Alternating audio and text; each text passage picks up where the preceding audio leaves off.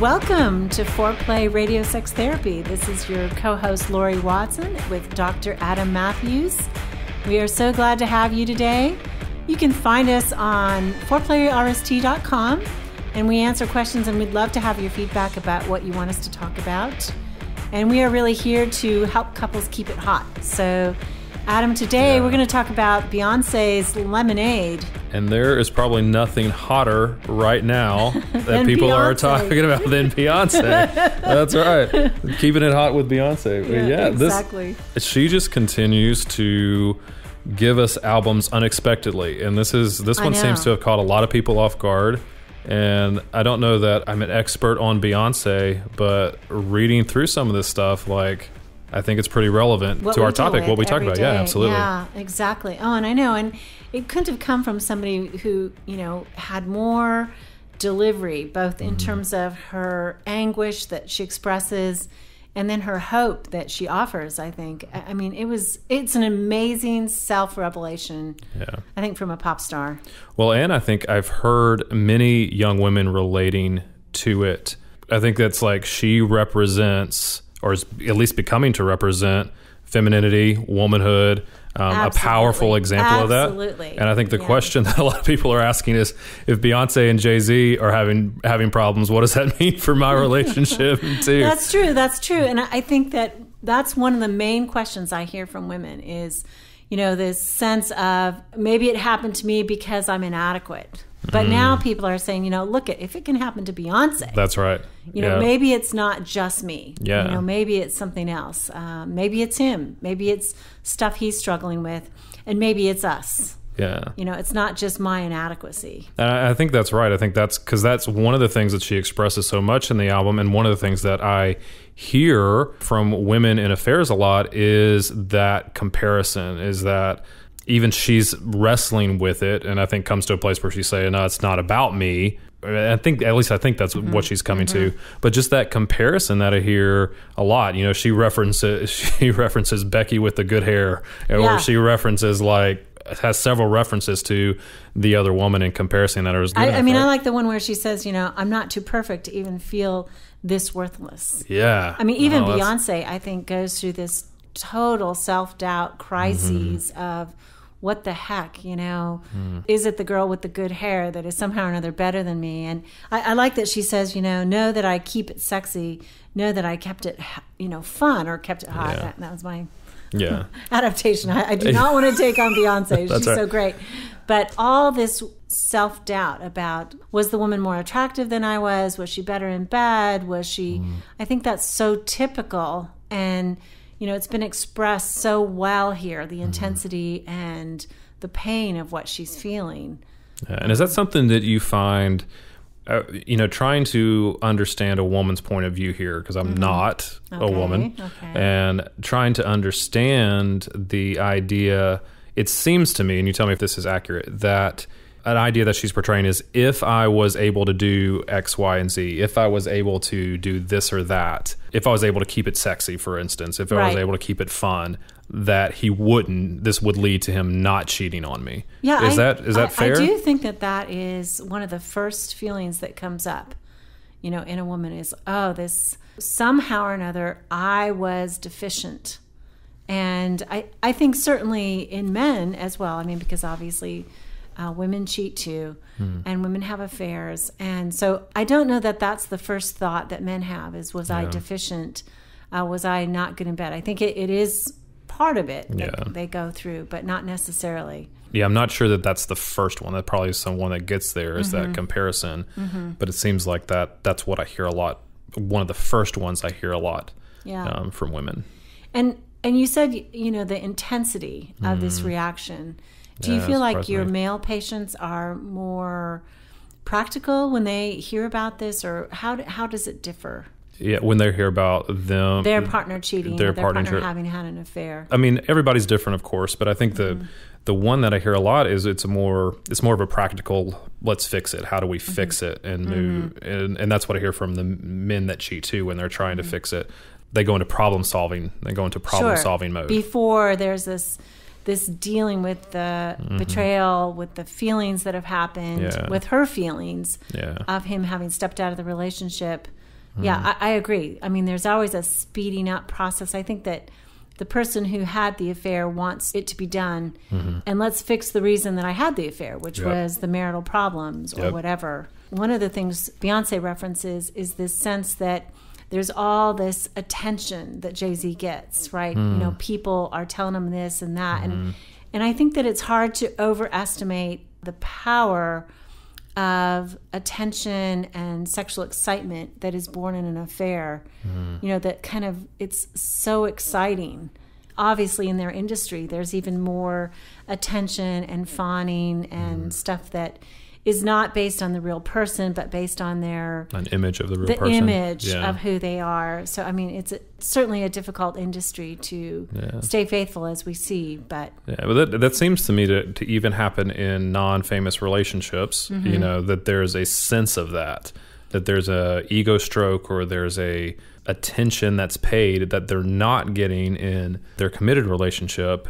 And that's, like you said, the excitement, the amount of energy that's being put into that relationship, all of those things seems to give that famous sense, to build up that ego and say, you're worth it. You're worth having. You're putting these things at risk, whatever they're putting at risk. Right. And I see so much of this ego stroking that is so seductive, you know, and people, I don't know that our ordinary relationship can have that quality of stroking somebody's ego, because we know who they are, right? We know their flaws. And when we stand in front of our spouse, they know our flaws.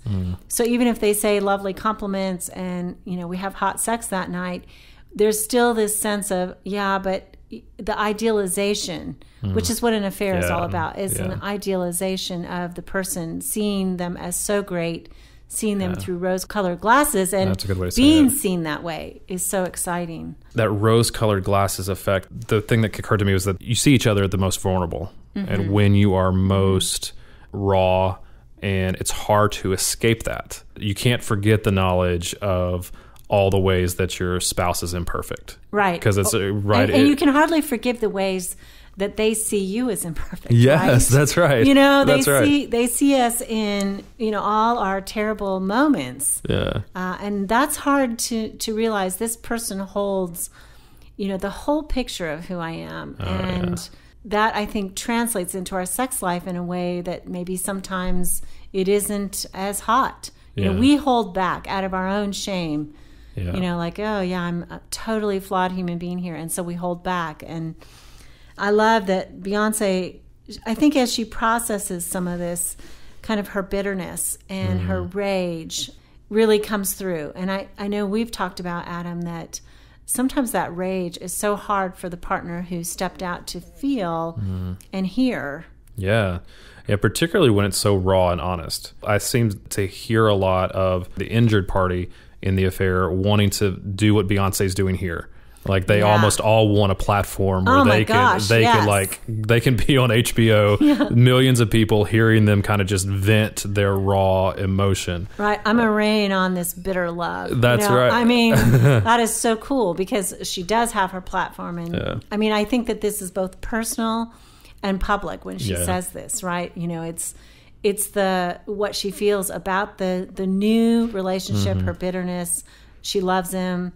You know, and she's purposing here throughout the album, we see, to stay with him and make a difference, make it better. Yeah, well, even the visuals though of like her with a baseball bat, like her assembling her squad, you know, so to speak, to like her rage, her just the embodiment of it. I think in the intensity of it, I think would, you know, if I'm Jay-Z, it's hard for me to fully grasp it unless it's been done to me, like putting myself in the shoes of the amount and the intensity of it. And when we come back from the break, that's something that I'd like to discuss too, is how to help the injured parties understand that intensity and the duration of it as it goes on. Because I think like even like her album, sitting through the whole thing of it, it's long. It's the rage goes on for a while. It doesn't subside and I think easily. I think that rage for the person who's feeling it can make you feel absolutely crazy and foreign to yourself. If that betrayal has never happened before, what you feel is so powerful. And I think a lot of women, and I think actually men too, who have been through it, will relate to her rage, her imagery. I think it's fantastic. to express it. But let's come back and talk about absolutely. it some more. You're listening to Foreplay, Radio Sex Therapy with Laurie Watson, sex therapist and author of Wanting Sex Again, and Dr. Adam Matthews, couples therapist. Thanks for listening.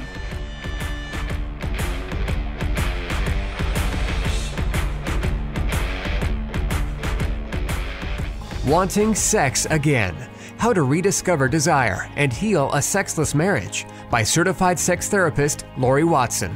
Each chapter is designed to fix one of the problems that cause low libido, from early marriage through the childbearing years, even all the way through menopause. I've also had men read it and tell me that for them it was the most hopeful thing they read about resolving sexual problems. Look for Wanting Sex Again on Amazon.com. You can also talk to Laurie Watson for therapy in person or via Skype. I offer couples counseling and sex therapy, and I think about both aspects of the relationship, emotional intimacy and sexual technique, and that combination together helps marriages be happy. Improve your sex and improve your relationship with Awakening Center for Couples and Intimacy. Find out more at awakenloveandsex.com and sign up for their next couples retreat weekend, hosted by Laurie Watson. awakenloveandsex.com. Awaken what's possible.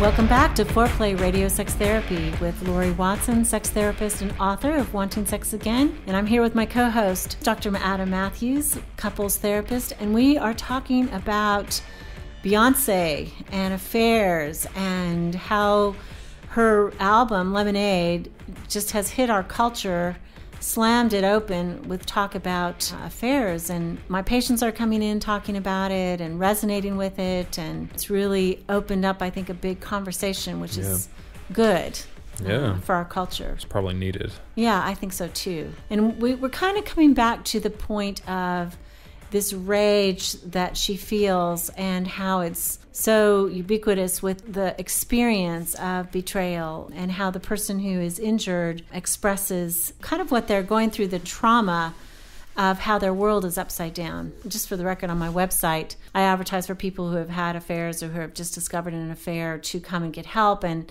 one of the things I say is I know that people feel and experience that their world is absolutely turned upside down. And sometimes they're getting lost on the way to the grocery store. Their psyche is so confused by the sense that, I knew who I was because my partner loved me. And suddenly, I don't even know if I exist in the same world anymore. The world feels that different when you have thought that your partner was faithful and everything was great, and then suddenly it's not. I hear a lot from the injured partner in the affair about how almost the obsessive nature of their thoughts about the affair, like how it just continues. They can't stop thinking about the other person in the affair. They can't stop thinking about how mad they are. They can't stop. Like it goes on and on.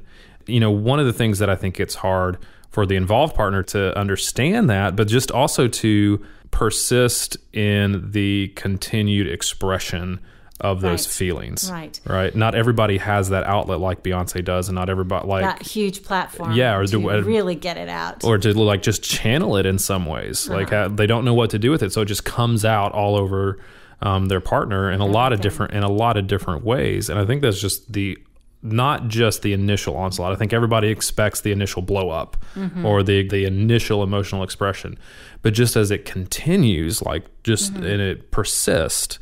If trying to understand that, I think, is difficult. I think it's a clinical problem for us as therapists, right? Yeah, absolutely. Sometimes we know that in, stage one, kind of the trauma of the revelation of the affair, that we know and expect the injured party to be very, very emotional. But sometimes it's prolonged. And the question becomes, how long is long enough to keep expressing this rage and obsession? And when will they start to get over it so that they really can move through? And I would say there's two parts to that second stage, that there does need to be a full expression of rage, that somehow or another, if the therapist can validate their rage and can help them feel heard and model for their partner that this doesn't blow us over, right? Or their friends who are listening, that we say, no kidding, you feel horrible and terrible and so hurt and so angry, that strength of being able to take it, to take the rage, kind of models that,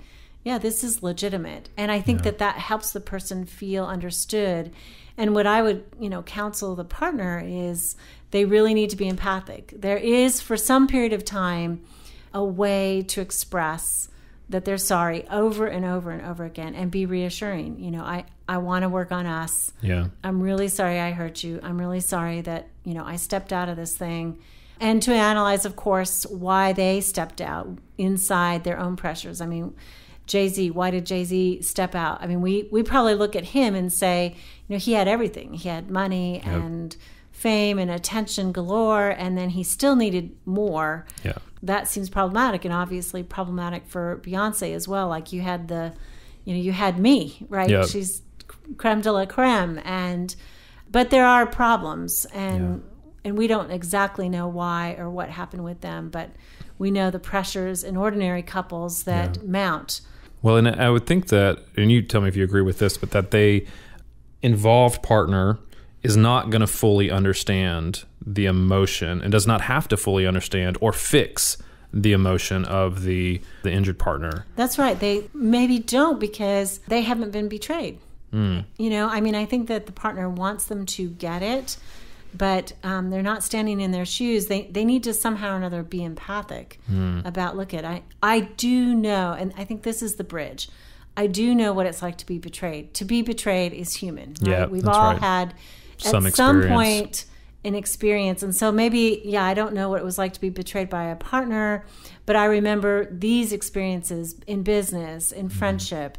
I know what it feels like, how painful it is to have somebody that you counted on to be in your corner to do something else. And so that's what I try to get them to think about, the party who stepped out, is think about what it used to feel like and use those emotions to identify with your partner. Yeah. And I think if there's a match between rage and empathy, that actually shortens that stage. I think that the stage is prolonged when the person who was involved outside of the relationship can't be empathic. It's like if they try to speed it up, if there's no match for their party's, their spouse's rage, then it goes on forever. Yeah, and they do that a lot by, like we've talked about before, problem solving or trying to fix it, or like you said, trying to speed it up. Questioning why are you still expressing this? This is the same thing I've heard over and over again. Or getting frustrated. Yeah, hey, I wasn't the only one who was hurting in the marriage, which is so true. It is true. I mean, oftentimes the injured party isn't the only one who has suffered pain in the marriage. The person, who was involved with somebody else often has also suffered injuries in the marriage. But I think it's good what you said about the match, because you cannot begin to work on those issues until the rage has been expressed, until that traumatic stage has gone. You've got at least you may not get over it, but you've at least gotten to a point where you can begin to think about the other things, right? Exactly. Like I don't think Beyonce is going to be able to think about the ways that she was not, a great wife to Jay-Z, or not, the issues that they needed to work on, the perfect wife, until she gets this expression out, until she has this kind of cathartic expression and feels like she can begin to think about that again. Exactly. And I think that, later, hopefully, within 6 months, we want the couple to be working on the relationship. Yeah. To be working on the flaws, the vulnerabilities, the things that were between them that might have caused the opening and the vulnerability for an affair in the first place, which of course, you can't say to them in the beginning, because it just sounds like you're blaming the party who has been so injured. If you had worked on this sooner or something, this wouldn't have happened. And that's not true, because the person who steps out, they need to have full responsibility, in my mind, for the choice that they make do that. That was the way they decided to handle it. And I think that for many of us, we can be judgmental or think that, I would never do that. That's what people say to me. Particularly the injured party says all the time, but I would never have made that choice. I would never do that. Yeah, well, I don't understand that choice either. I can't there should have been another way. And there might have been, but it is sometimes the choice that the person makes because it's the only way they see. Yeah. And as the person that stepped out, you have to begin to accept that choice and own it. And I think one of the things is, like, you cannot say you're sorry enough. Like, you can't saying you're sorry and then reaffirming your commitment to the relationship. I hear a lot of people said, well, I've already apologized.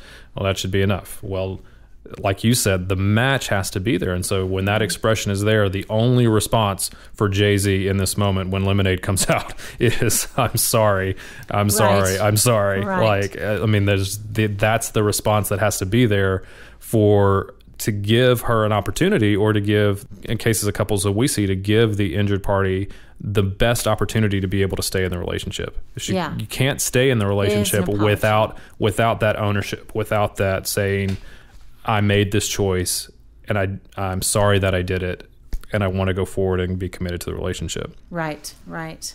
I think one of the things she says that resonated with me from what I've heard with my patients is, she says, I needed freedom too.